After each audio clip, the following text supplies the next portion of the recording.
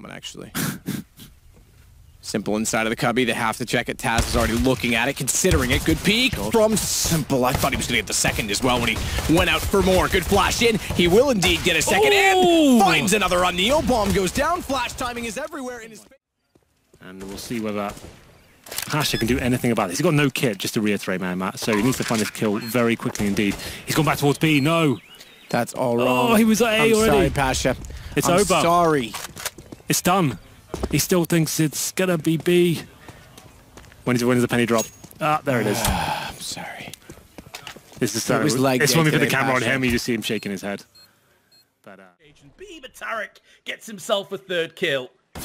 Having an excellent round so far, but now it's up to Valda. 30 seconds to go. And Skadoodle is very vulnerable on the site. Needs to buy up a little bit more time because Automatic's coming around from the side. Valda's got himself a second kill. Faking the bomb out, comes out into the open and drills the headshot onto Automatic. Valda with a beautiful... This seems to be a repeat performance.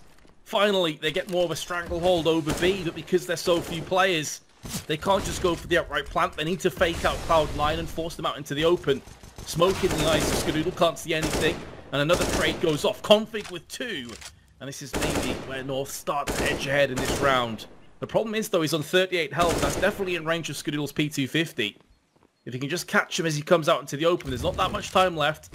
Molly straight onto Skadoodle, and Config see him. Still gets clutched out from Skadoodle, though. And North had every opportunity to leap ahead. Work back B, it's triple B for Cloud9, so they're trying to put in the pressure. They've also boosted a player lane that's going to be rushed on the roof, but AZ lines up two. Trying to see if anyone's actually going to try to come around, but he will actually back off into the side. As soon as he does, they will come into Arch, but Skadoodle lands up the 2-for-1. What a time. Lacro is there instead.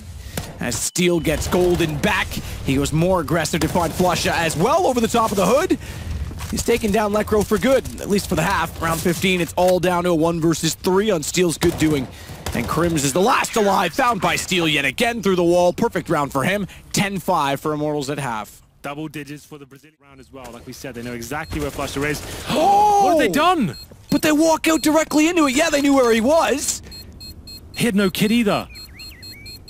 They've just gifted it to him. He's still got it as well. Oh no, he doesn't. Oh, he doesn't. So even if he gets so gifted the kills like that, he still doesn't win. I'll have a look. I didn't see that coming. Bang. Bang. Okay, those two, fair enough. I know, but these two with them that close was quite nice. I would have thought he would have gone down at that point. Certainly in favor of Immortals. Now this kill will solidify it, but all of a sudden it goes wrong. What's just happened? 4 kills for Fnatic out of nowhere. It's up to KNG. Those are the first 3 kills for Immortals. How has it fallen apart like that? That quickly as well. 2 kills for both Flusha and Crims. I was 100% on board with the idea that the round was done. They cleared 3 swiftly on entry. Again. And a small crossfire pulls the round away. Fnatic. God. They've always... Especially the custom sprays. 17 kills on Forest.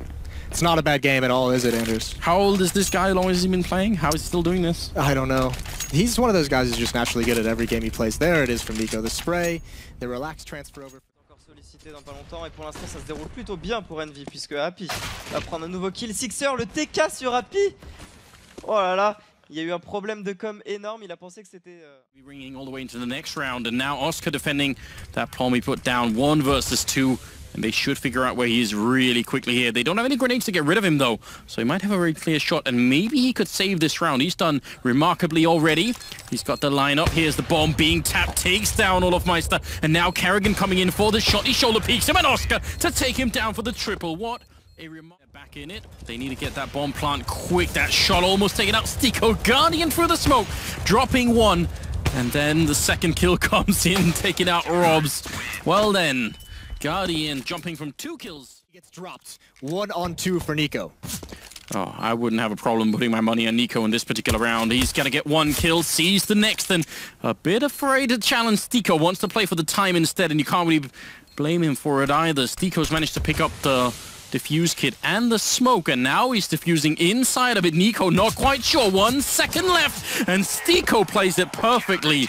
What a wonderful round for him. And Snacks if they're coming from there, and once they drop out of vents, he's just got nothing. Now, I mean, that's a lucky shot from Ustillo, but he's going to get this kill. Taz, I don't think is expecting them to come out that fast without some kind of a smoke or flashbang, and then pushing through those smokes. This is and taking down JKS, and he's going to have to stand up eventually. Azza still alive. Snacks ends up going down and leaves it in a one-on-one. Bialy versus Azza here, and everything is on the line, especially for Virtus.pro. They have not picked up a round yet. They need this one desperately.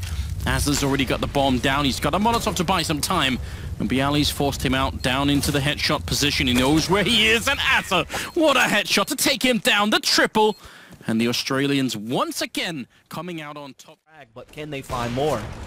That is the question. XMS again with entries. Nice flick by JW. And with Sixer being quite low, USP may be good enough. JW clearly showing up for this fight. He wants to make sure Fnatic progress through on home soil. And there we have it. He takes down a 4K. Players for Envious over this last little while. He's been really refreshing to watch. Some of the entries in particular he's been pulling off have been absolutely nuts. But Legro's going to force that CZ down the throats of Envious. And keep pulling until the magazine's empty. He's got himself a third. What is happening? Envious. Not like this again. He is going to land the headshot all the same, and now he's got an AWP. What? Legro's just been knocked out of his shoes. What a clutch.